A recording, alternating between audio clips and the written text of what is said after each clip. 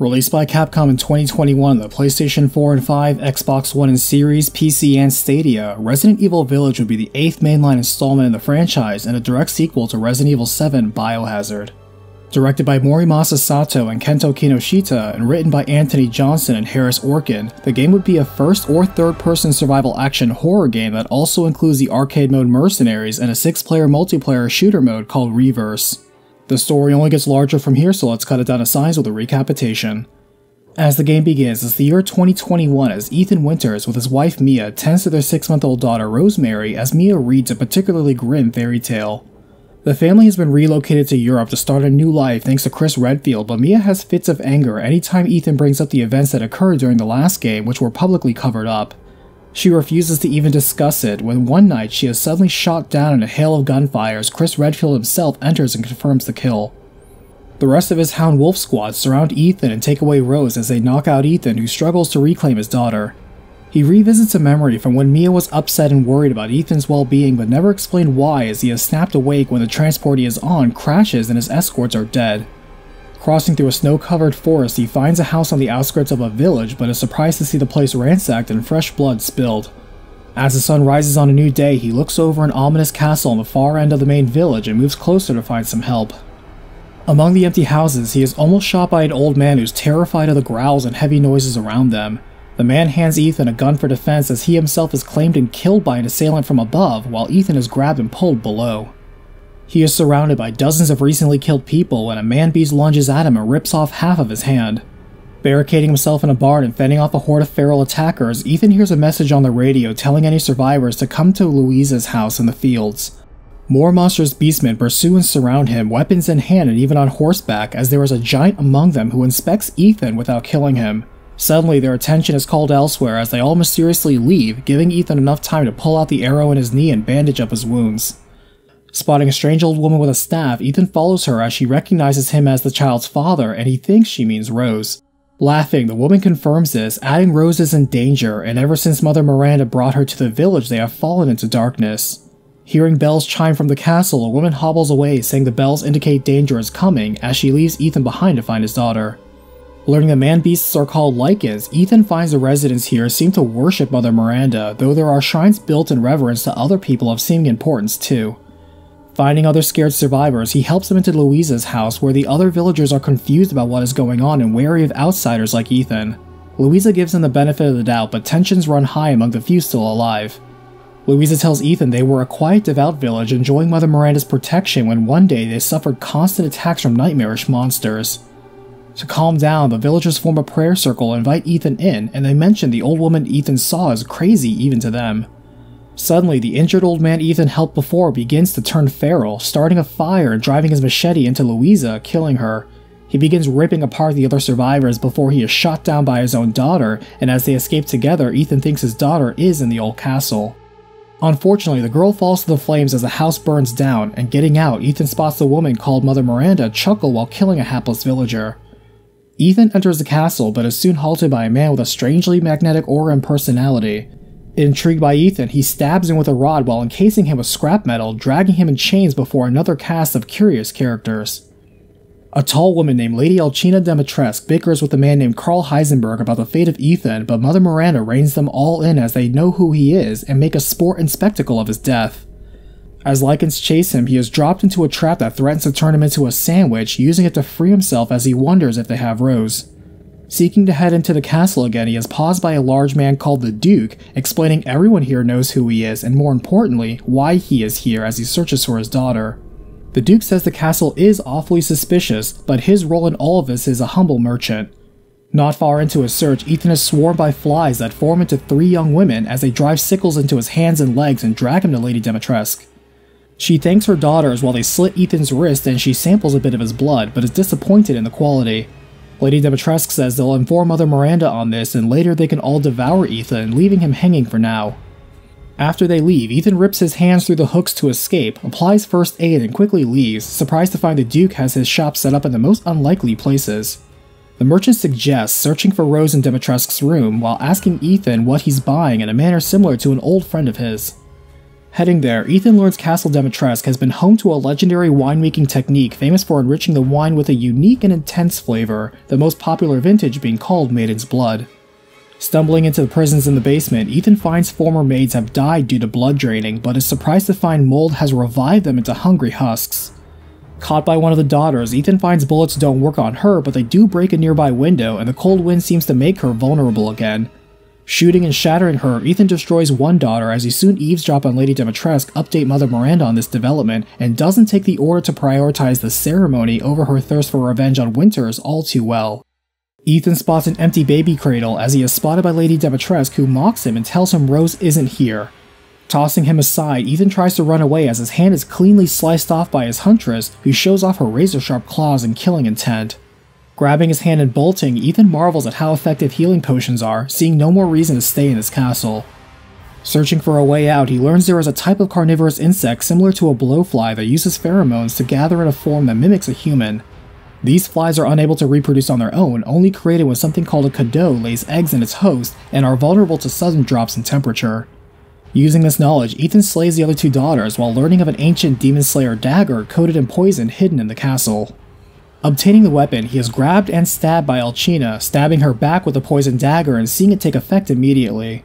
Writhing in pain, the Countess mutates into a massive dragon-like monster, fighting with Ethan among the castle towers as Ethan manages to defeat her, sending her tumbling down and crystallizing over. After the battle, he finds a curious yellow container and exit, leaving and returning to the village where he sees the old woman again, worshipping Mother Miranda. She shares that Rose will be sacrificed, but to open the path forward, he will need the crests of the four houses, pointing to a stone relief with an oddly familiar logo in the middle. Later, he tells the Duke the castle was a dead end, but the merchant points out he found exactly what he was looking for, telling him to look closer at the yellow flask he found. Looking again, Ethan is shocked to find Rose's head preserved within, but the Duke tells him her essence is still intact, impressed at her unique powers, and says she can be saved. Finding Rose's container fits in perfectly into a stone altar with the same similar logo, Ethan gets a vision of Mother Miranda taking Rose as he sees evidence of Chris's team operating in the area. He also finds a note saying a strange key he found in the castle is one part of a whole, and the Duke says Ethan needs to find all of the parts of the key and parts of Rose, all of which are held by each of the four lords. Elaborating, the Duke explains Mother Miranda rules over this village and the four lords serve under her: Alcina Dimitrescu, Donna Beneviento, Salvatore Moreau, and Karl Heisenberg, marking the location of each on a map. Ethan heads for Beneviento next, crossing into a mist-filled valley where he sees hallucinations of Mia and Rose and enters the dollmaker's house. He finds Rose's flask in the lap of a doll that gets away with it and all of his gear, as Ethan sees someone is making a doll of Mia with recordings from their home life, a picture of her dead body, and a ring that looks exactly like her wedding band. Strangely, the music box commemorating his wedding is also here, as Ethan is somehow present for a phone call from Mia saying she didn't mean to hide something important from him, unable to say what. He is interrupted by the cry of a baby nearby, coming face to face with an overgrown, misshapen, bloody fetus hungrily dragging itself after him. Escaping from the basement, Ethan's vision blurs as the house is suddenly filled with dolls as Donna appears before him, telling him he cannot leave before vanishing. Playing a deadly game of hide and seek, Ethan is told things would have been better if Rose wasn't born, but Ethan repeatedly stabs the puppet as the illusion drops and it's Donna he's killed instead. She crumbles apart as well as Ethan retrieves the key and Rose's legs he came for. Unlocking the old town portion of the village, Ethan is besieged by a larger, stronger, and more wolf-like monster as he breaks through barriers covered in a thick green slime. Descending into damp mines, Ethan spies a dim-witted Moreau distracted by television static, leaving Rose's arms unattended. Moreau spots him and flails, saying Rose is Miranda's special child, but then laughs as he points to Ethan that he's trapped him with his act. Forced to detour out to the waterways where fishermen say some folks were eaten by a giant fish in the water, Ethan finds another camp set up by Chris's team, but this time is caught by Chris, who is surprised Ethan made it this far. Before they can speak more, Chris is told Miranda is aware he is here, and the sample they have been studying is connected to the mold. Chris warns Ethan he is in over his head and to leave now as he pushes Ethan to safety while dodging a massive fish that destroys their camp. Trying not to drown, Ethan is approached by Moreau, who says the exit is now underwater, Miranda is already preparing the ceremony, and insists he should be there by her side instead of Ethan. Vomiting, he says he cannot contain his form anymore, dropping back into the water and mutating into the giant fish monster from before. Thinking to drain the reservoir he's stuck in, Ethan drains the sluice gate with Moreau in relentless pursuit, following the fish out of water and learning he helped plant cadeaux inside villagers to see who was strong enough to be vessels Miranda searched for, or who would either die or turn into a lichen. Fighting the fishman as he douses the area in acid, Ethan puts down the pathetic servant, popping him in a disgusting explosion and returning to the village. Passing by Moreau's shack, Ethan sees what they call a cadeau, along with a note that Miranda seeks to get her real child back using Rose as a vessel. Suddenly, he is hailed by Heisenberg through the television set, complimenting his progress and pointing out that even if Ethan gets all the pieces of Rose, he doesn't know what to do next. So, he offers to help him, first telling him where Rose's final part is and also testing him in a stronghold outside the village. Along the way, Ethan learns from another of Chris's outposts that the sample they have done a test on has a match to the mutamycete that all but confirms this is the source of the mold that appeared in Louisiana years ago, wondering how the Connections group found and extracted the mold. Upon investigation, they also discover the fungal colony is not only spread out under the entire village, but as a part of a network of consciousnesses, and the organism acts like a sort of organic data storage unit. Killing an alpha werewolf and an axe-wielding giant along the way, Ethan fights through the fortress of lichens, taking down the former village chief turned into the head lichen. Finding Rose's torso where Heisenberg said, he then receives instructions from Heisenberg to now put all the flasks into the altar and come see him. Doing so, Ethan is lowered down to the entrance of Heisenberg's factory where he is invited to talk about Rose and Miranda. Ethan finds Carl's conspiracy board, surprised to find Mia on it too, but Heisenberg comes out to say he's being played. The engineer reveals Ethan was meant to kill the four lords so far as a test to be included into Miranda's family, something he didn't want either. Ethan says he just wants to fix Rose and Carl says he does too, remarking that Rose is so strong even Miranda is scared of her. He offers to team up and use Rose to crush Miranda together, but Ethan spits on the proposition, choosing to take his chances on his own, and shrugging, Carl drops him below. Fleeing from a legally distinct propeller-headed foe, Ethan tumbles further into the factory, finding Heisenberg is mass-producing a menagerie of mechanically modified monsters of his making. Using the tools around him to craft his own keys forward, Ethan listens to Heisenberg relate how he too was taken to be forced to serve Miranda for years against his will. Unlike the other three lords, he never held loyalty to Miranda, intending to use his army to destroy her, but Ethan doesn't care about that drama, sabotaging the factory along the way. Carl laughs that Ethan really doesn't see Rose's power, sending his strongest creations after the man, but Ethan destroys them all, including the legally distinct propeller head. He finds a note by Heisenberg that says Miranda views all of her children as failed Cadeau experiments, some just more so than others, and has the ability to turn into anyone using something called the megamycete. Ethan sees a note about him having a unique body too, but is interrupted as Heisenberg approaches him, mutates into a giant cyborg, and pushes him out of the way. Ethan is soon found and disarmed by Chris, who also tells Ethan he is in the way, but Ethan shouts at him for killing Mia. However, Chris replies he didn't kill Mia, but Miranda, who was pretending to be Mia, explaining she's a shape-shifting bioweapon that survived the attack anyway, so he's here to finish the job. He adds he didn't tell Ethan right away because he didn't want a civilian getting in the way. Explaining, Chris reveals this entire village is Miranda's life work as she experiments with the mold. Miranda actually infected herself with the mutamycete, gaining the mimicry ability, and used it to imitate Mia and infiltrate Ethan's home with the goal of kidnapping Rose. She only pretended to die in the attack, later reviving herself in the truck and killing the transport crew before stealing Rose. Chris promises they will get Rose back, but for now he's planting explosives and wants Ethan to take a makeshift tank he assembled that is made with a metal polymer composite Heisenberg cannot control. Confronting Carl, Ethan edges out a win against the would-be usurper, who calls out his boulder-punching ally Chris as he falls. After the battle, Ethan sees Miranda in the form of Mia, admitting she knew of Heisenberg's betrayal and reverts to her true form. She reveals that Rose is not only the successor to the powerful Evelyn in her control over the mold, but also her true complete form able to fully control the masses. She adds the megamycete catalogs everyone, and Rose will be reborn as her daughter. Now taking the form of the odd old woman in the village, she asks how Rose came to be, as Ethan is certainly a special case, but claims his use has now run out, running her arm through him and killing him, telling him he will be added to the megamycete's records. Ripping at his heart, Miranda says she will sample his blood for later, drinking it while laughing as Ethan's death is reported back to Chris, who swears she won't get away with it. Chris remarks how he's tired of spending the last 3 years trying to end this fight, observing the BSAA now arriving here as well, and wondering why. Watching a massive mutamycete take down one of the BSAA choppers, the Houndwolf squad moves out on their own mission, thinking the BSAA also probably had eyes on Miranda. The village burns as it is destroyed by the mold and the battle with the BSAA, Chris, and the rest of the Lycans. Hitting the central point with heavy artillery, Chris gains a way underground as his team confirms again the mold here is the source of the mold that was taken and modified into the E-Series. Destroying an even larger Lycan leader guarding the Megamycete, Chris sees the large fetal-shaped heart of the mold, planting on it an explosive powerful enough to blow up the entire village. However, he refuses to take any chances and wants to kill Miranda first, as his team nags him to admit he should have told Ethan the plan. Finding Miranda's lab, Chris reads her observations from her Cadeau experiments with the four lords, though she regarded all of them as failed specimen vessels for someone called Eva. Alcina gained rapid regeneration, resulting in an increased body size, fast healing, and growing parts of her body like her nails. However, in reaction to a hereditary blood disease, her regeneration prompted her to consume human flesh and blood regularly to maintain her unbalanced regeneration. Moreau was always considered a moron and a loser with his unstable fish mutation, but she was genuinely impressed with Heisenberg. Not only was he a genius and highly compatible with the Cadeau, but his gaining of electric organs like an electric ray allowed him powerful control of magnetic fields.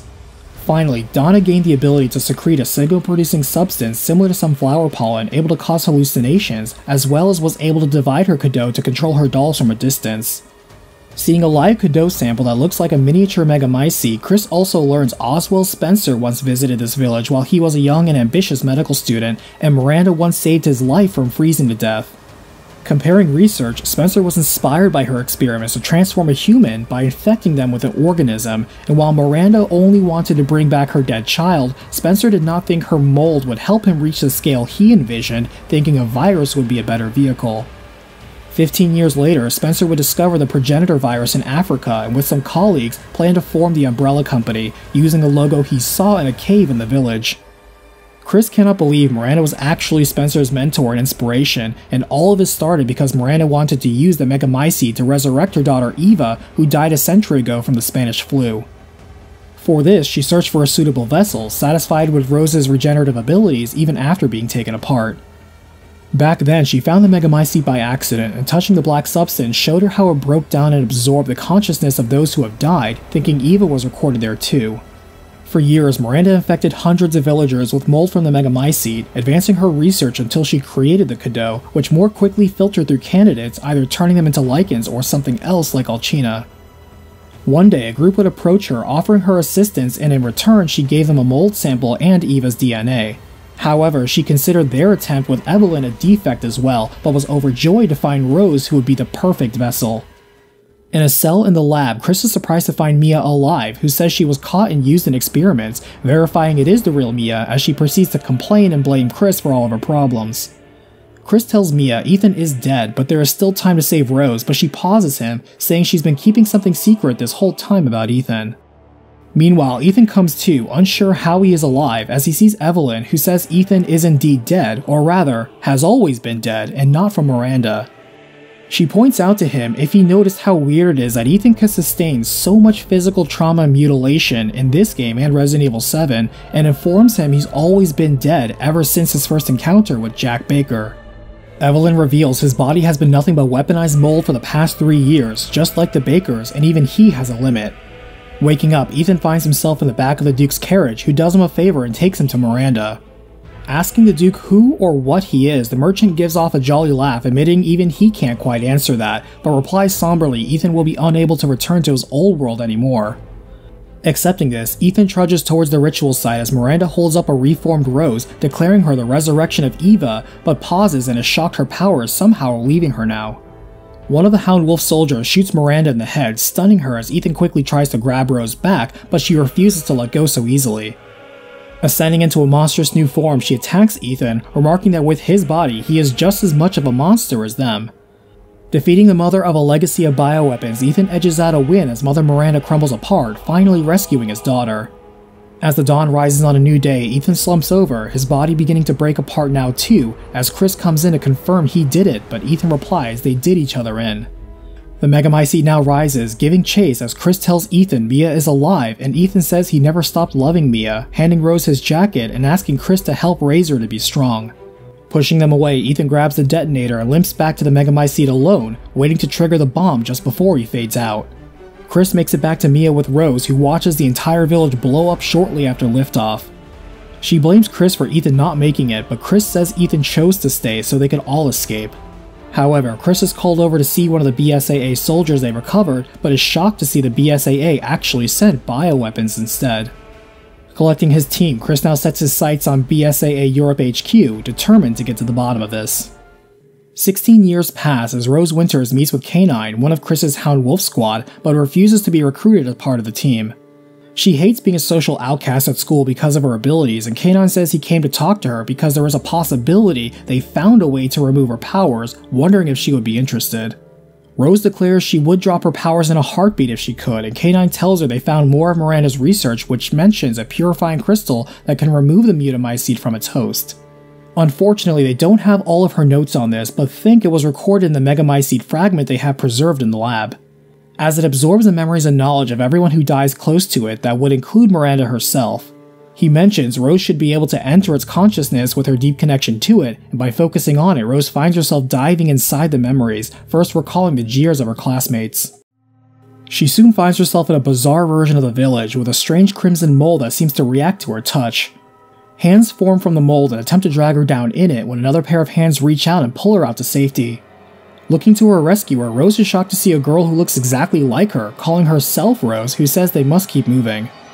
Passing by a few cells that also have copies of Rose in various states of distress, she also passes by mounds of dead roses, all suffering some sort of decay. She sees the Rose that rescued her suddenly grabbed by a mummified molded, quickly sapping away the essence from its victim and leaving her decayed like the other dead roses. As it lumbers for Rose Winters' neck, she raises her hand in protest as she emits a light that pushes it away. Seeing strange veins of light glow on her, she flees as the other roses are devoured by more of the molded that rise from the crimson mold. As she flees, doorways and messages of light guide her away as her Ghost Rider ally is concerned about her safety, urging her to escape and calling itself Michael, her guardian angel. Rose insists she finds a purifying crystal before she leaves, as she soon hears the jovial laughter of an obese man in a mask in another room, watching as he passes judgment on a Rose copy and letting the monsters devour her. He shows off the purifying crystal in his grasp, disappointed that no Rose yet has shown to be strong enough to claim it. The masked man spots Rose and sends his monsters after her next as Michael shows his words have weight, allowing Rose to form a real gun just from his message. Defending herself, Rose shoots her way back to the room, but the masked man is gone while the purifying crystal is locked behind 3 masks she needs to find. To help amplify her powers as she needs to progress, Michael leads it to a flask marked as Rose Winter's variant, and Rose indeed feels a new power welling up in her. From curiously highly detailed notes, she learns the red-hued mold she has been encountering is called Liquid Void, forming a core called a Sclerotia, that Rose finds she is able to easily eradicate with her power to claim her first mask. She soon learns the masked man is also lost and confused here, but has a hunger to see others in pain and can command his relentless minion to seek prey. As Rose's powers quickly grow, she is able to even halt the molded minions as she gains the next 2 masks but is knocked out by the strong minion. The masked man says this test was built for the real Rose to pass, as Rose gains the purifying stone, but it turns out to be a fake. The masked man says the real one is too valuable to appear on this stratum, trapping Rose and pitting her against the strong minion. After she proves she can fight on her own, Rose is guided to take a leap of faith into a deeper stratum that Michael says is harder to escape from. Rose is still determined to get the real purifying crystal, passing by her old favorite stuffed animal who says it knows where the crystal is as she treads through a memory of the village now that also holds hurtful memories from school for her. However, she isn't amused by the heavy-handed portrayal of her school bullies as she avoids mannequins made in the image of her mother who cling a little too closely. Evading patrolling puppets, they make fun of Ethan, but Rose is confused why, claiming to have never met her father and all she knows is he died protecting her. She confesses she would have liked to have had a father in her life growing up, and Michael shows her memories of Ethan in his old house, showing her a letter he once wrote to her ahead of time. Within, he says his gift to her for her half-birthday will be the promise to always be there for her no matter what, expressing how much he loves her every day. However, Evelyn then appears behind her, claiming no one loves Rose, and the purifying crystal isn't on this level and she'll have to go deeper.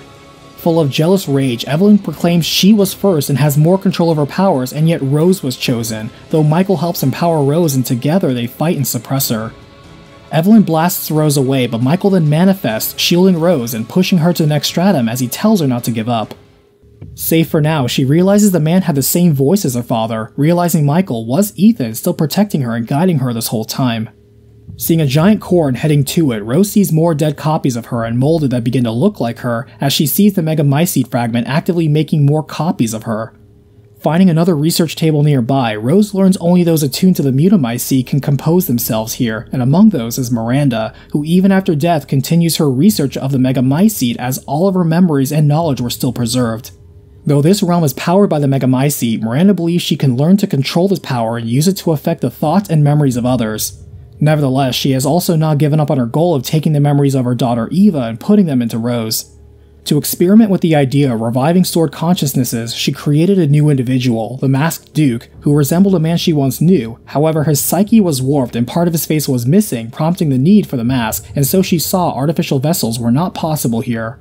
Miranda was annoyed by the unintended appearance of Evelyn here, acting a nuisance and pursuing her own goals, and has not helped Rose fall into despair and surrender her powers. Thinking to even try making a replica of Rose, Miranda finds something was interfering with the process, resulting in living dolls that lack the power of the real Rose. Unsure of why, she adds it would be easier if the real Rose simply entered this realm and surrendered herself. Currently, she finds some of the replicas are able to gain and use some of Rose's abilities when in danger and has so employed her first creation, the Masked Duke, to stress test them for results. Beyond, Rose finds a crystal cavern and a true purifying crystal, relieved to see it truly removing her power and glad to be normal now. Laughing, Miranda now emerges from the liquid void, introducing herself and explaining Rose was too powerful for her to subdue alone, and so had to trick her into surrendering her powers willingly. K9 never led her here, as it was all just an illusion made by her, but now Miranda can turn the helpless Rose into a vessel for Eva. Ethan now appears, telling her to run, grabbing a shotgun and helping her fight her way out while they flee from Miranda. Keeping their foe at bay, Miranda is annoyed at Ethan's persistence as he is prepared to sacrifice himself again for Rose's safety as he is stabbed through the heart again. But refusing to accept this, Rose smashes the purifying crystal, which not only restores her powers, but her strong will unlocks more of the power that she knows Miranda fears. Rose becomes so strong, even the nightmarish memory of Miranda fears for herself in her own realm as Rose can absorb, control, and weaponize the mold Miranda throws at her. Ethan sends all of his power into Rose as the father and daughter combined attack demolishes Miranda, destroying her within the mold itself. Ethan is glad he can tell Rose how proud he is of her and how much he loves her, as she accepts herself for who she is and replies how much she loves him too. Waking up in reality again, Rose finds she has her father's wedding ring with her as a memento.